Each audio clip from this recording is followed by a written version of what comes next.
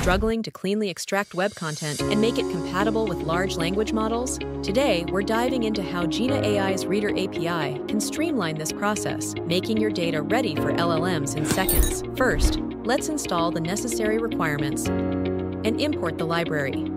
Easy, right? Next, we'll need an API key from Jina AI to connect to their service. You can find the code for this in the description. Head over to the Jina AI website to grab your API key. Once you accept the cookies, scroll down to find your unique key. Simply copy it and paste it into your script. This key will allow us to make API calls to the Jina platform. Next, we define the API URL. We need to add r.jina.ai before any endpoint to extract data in LLM readable format. With all things set, we can make our first API call. For this demo purpose, we'll extract data from a Wikipedia page, like Tesla's. The Reader API goes through the site, parses the content, and returns it in a clean format. As you can see, the data extracted is now structured, making it ready for LLMs to process. Now, let's use Gemini LLM to handle the extracted data, and scroll down to get the code according to your tech stack. For our use case, let's grab Python code from here and paste it back in our Collab notebook. Let's head back to Gemini API website, then scroll up and click Get API Key. Create your own API there, following on-screen prompts.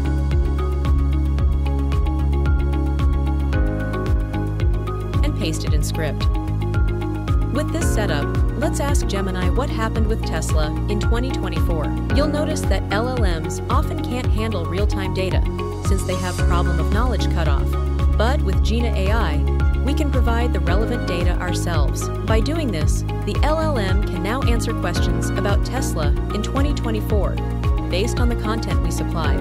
The other powerful feature of Jina AI is its search grounding API. This allows the LLM to pull in real-time data by crawling 5 highest Google page ranked websites based on user query. For example, let's ask about the 2024 US elections.